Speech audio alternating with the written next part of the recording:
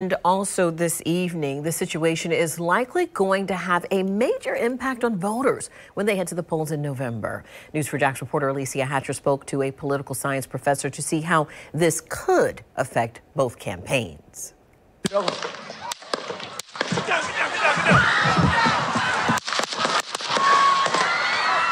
An investigation is underway after former President Donald Trump was shot in an assassination attempt at his rally in Butler, Pennsylvania, Saturday.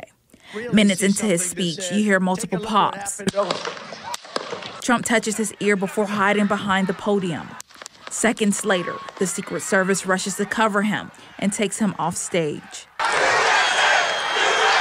The shooter and an attendee were killed. 2 others are in critical condition. I spoke to political science professor Mark Bender, who says when situations like this occur on a president, polls typically increase.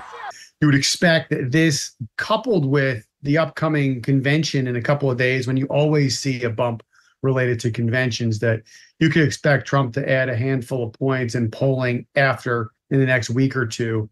That could really put some pressure on the Democrats. Could voters have some sympathy for him or, something along those lines that could help with his campaign?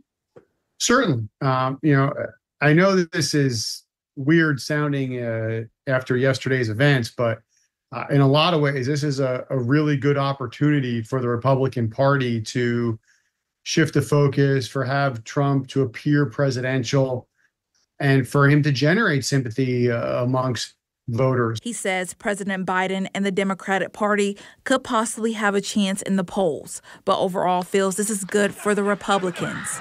Alicia Hatcher, Channel 4, the local station.